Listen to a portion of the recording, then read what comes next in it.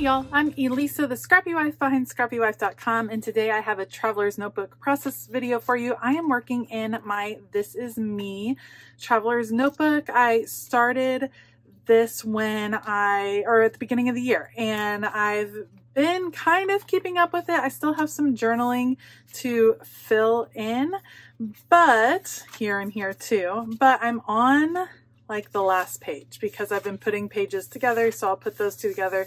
And this will be the last entry in this particular one, and then I'll kind of decide if I want to keep up this project. So I have this picture of myself that I am going to document, and then I have these gorgeous pieces from the This Is Us line from Paper House Studios, and these are, or Paper House Productions. These are meant to work in your planner, but I actually think that they're going to work really well in my traveler's notebook. So I will be using those. I'll list everything else I end up using down below. Otherwise, let's go. As always, I like to keep the processes for these pages super simple. This is just a fun every now and then project now.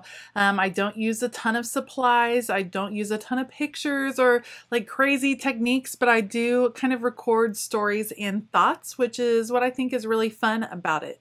So I started out by sticking two pages together. I just like to do that so that they're a little bit thicker in this particular traveler's notebook.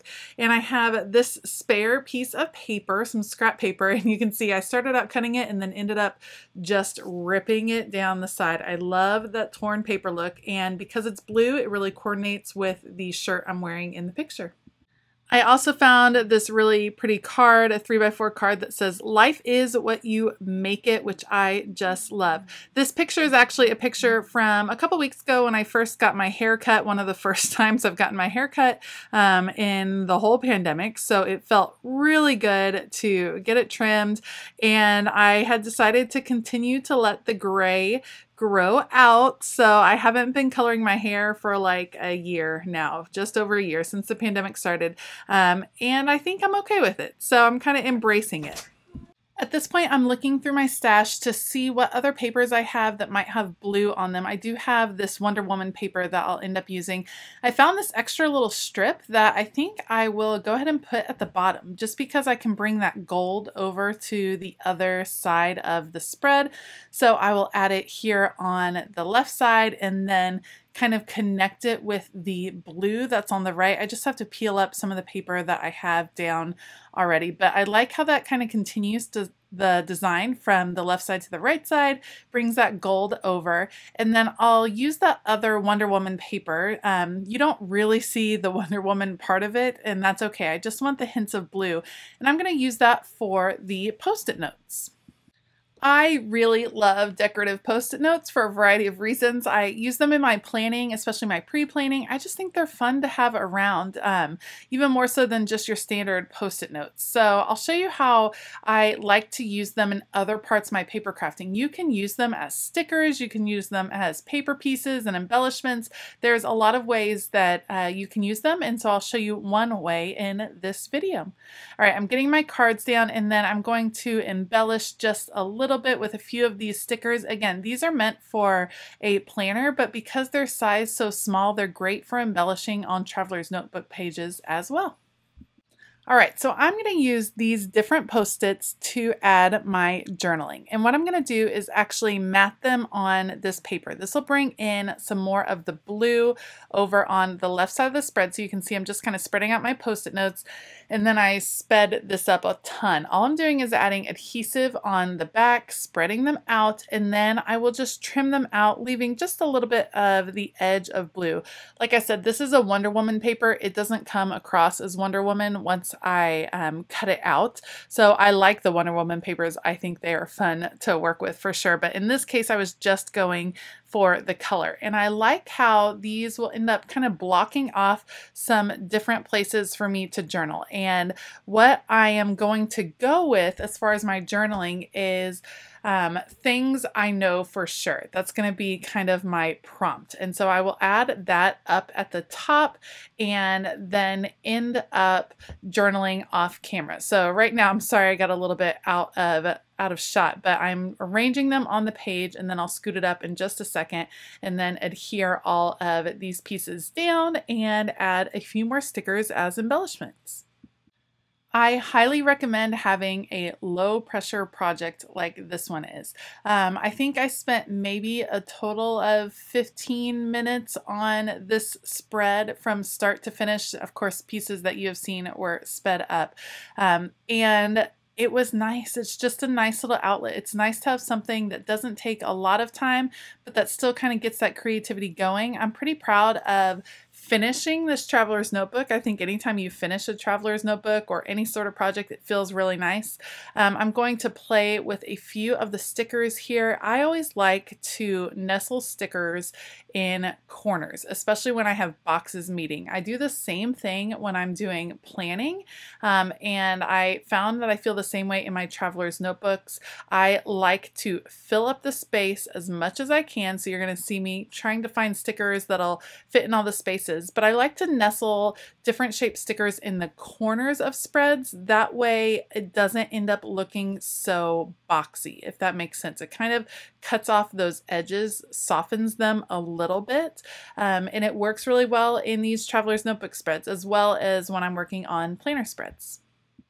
I do like to have these as very full spreads. So I'm looking for stickers or a sticker that might go in the bottom right. You see how there's that open spot? And then I want to bring a little bit more gold foiling up to the top left. So I find a sticker that'll fit right in there, putting in another gold heart, and then I have to search a little bit.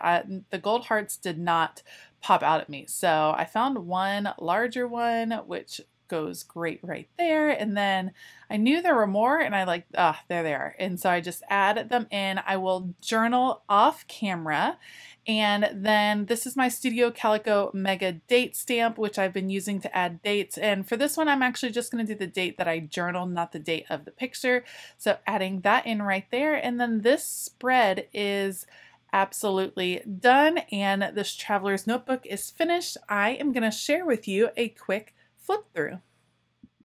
Okay, so I thought I would share maybe a quick flip through. This is almost done. It just has a few more places where I want to add some notes. So again, this is a traveler's notebook from Paper House Productions. I keep it in their journey book, and it says be positive on the front, shine like the stars. I kind of want to write a summary of what the purpose of this little project was, and that purpose is I wanted to document selfies, and when I was doing the selfies I wanted to document just things I was thinking, things I was feeling, dreams I was having, just kind of an overview of what it was like to be me in this 5-month period. So I started in January. I was doing it weekly for a while and then took a little break, and now I am back and finishing it up.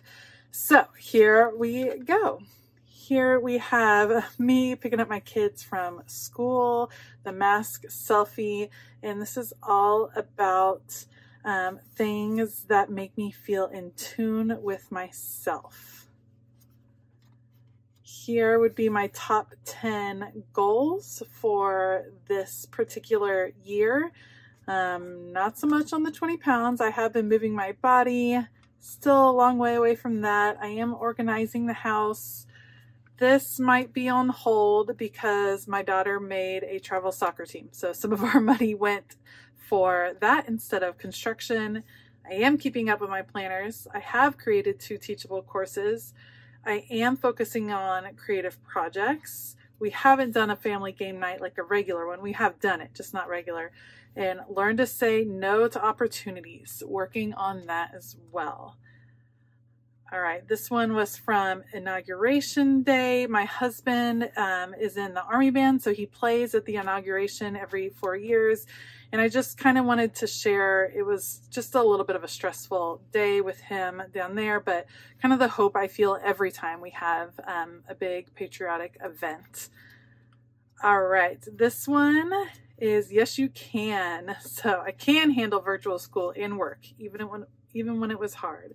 What I know today that I didn't know a year ago, I'm still becoming who I'm meant to be, Even after being here for a year, my home is still my favorite place. There is power in saying yes, but also in saying no. Proud of myself. Oh, this is when I launched my first online course on Teachable about organizing your craft room. So wanted to document that accomplishment. Something that I'm working on telling myself. I am me, I am unique, I am beautiful. And I kind of just wrote it over and over again, loving the purple, of course. All right, who do you look up to? This one is Shauna Klingerman. I was notating all the gray hair that's coming in. And so I'm just talking about how I want to be more authentic and honest. And Shauna is someone that I greatly admire for that quality. Always believe in yourself. Just some anxiety I was having about how my body is changing as I get older and through this pandemic, and how I just want to have confidence in who I am. Get messy. This is the first time I tried a gel plate, and I wanted to document just how fun it is to get creative and get messy, and how it just always lifts my mood.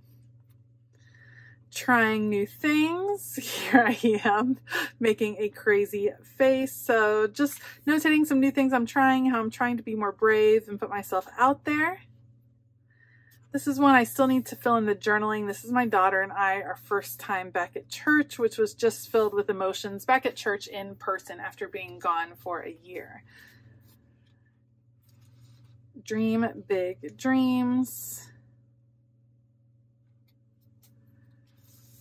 This one is about the day I got my first round of the vaccine. I just wanted to write a little bit about it, so I need to go fill that in.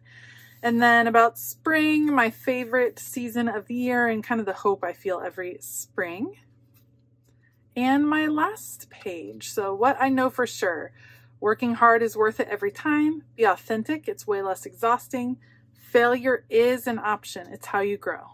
I am not for everyone. I want to keep working for my dreams. So that is my little project. So yeah, I thought it would be nice for my kids to have just a little snapshot of who I am, some things I believe, and some things I've been dreaming and thinking in this time. So you can see still a few little things to fill in here and there, but otherwise it's pretty much done.